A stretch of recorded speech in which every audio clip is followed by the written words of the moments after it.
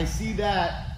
So a big, huge part of you being able to do any type of drilling is also dependent on your partner's ability to create the proper position for you without restricting you from doing that position.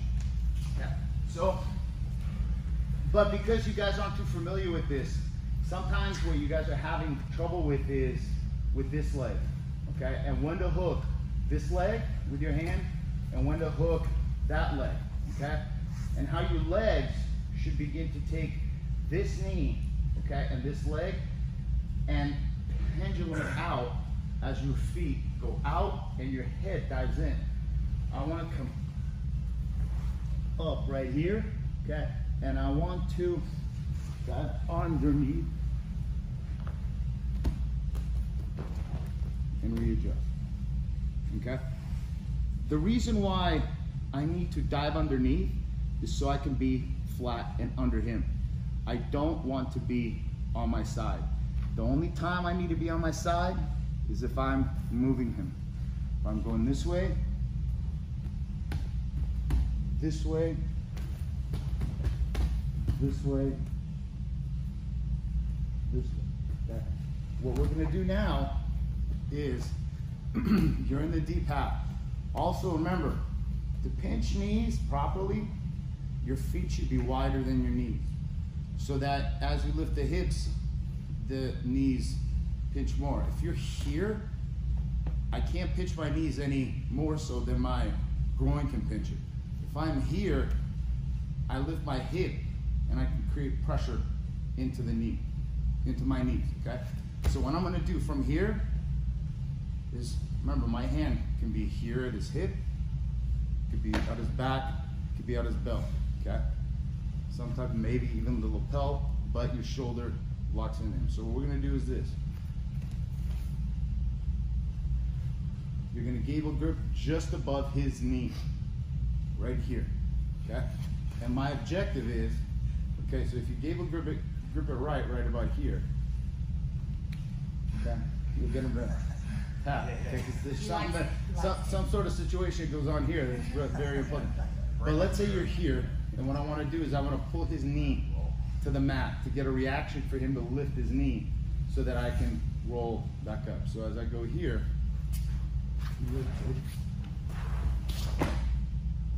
my left hand's still at that knee, and I keep driving forward here, driving forward. John likes to do this right here, get the knee bar here, but if he turns his toes to the right, I'm able to get here, here, here, and climb towards the chest. Right. So it's that left hand that has a grip of the pants that's protecting you from the triangle. They get that leg out and you're neck in. What I'm doing is that as you roll to your knees, your hand that's here is gonna reach for the back. Okay? But you're not just rolling like this. You're here, and you're actively moving your hips underneath. So you're, what's that called? Hip heisting, I think the wrestlers call it. So sometimes you grab that leg, sometimes you grab this leg. I don't need to grab this leg now because it's up. If his leg were down,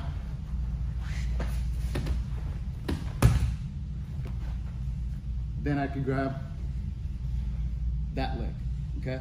To load his weight up on me. But if you notice, I went, okay? So we're here. This was an extra step I didn't need because I can go here. Okay, he's already turned this in.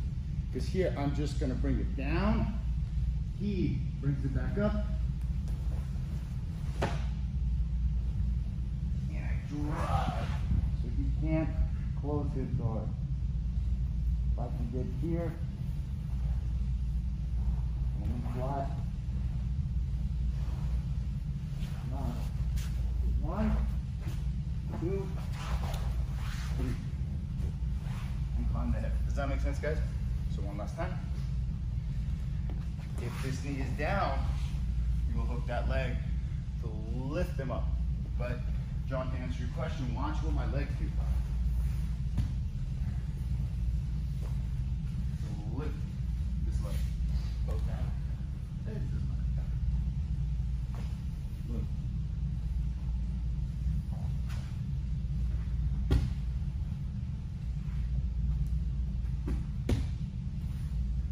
That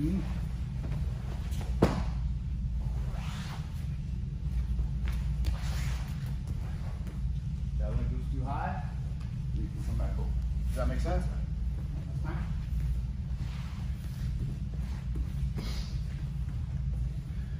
So if you're here, okay, and the leg is not up,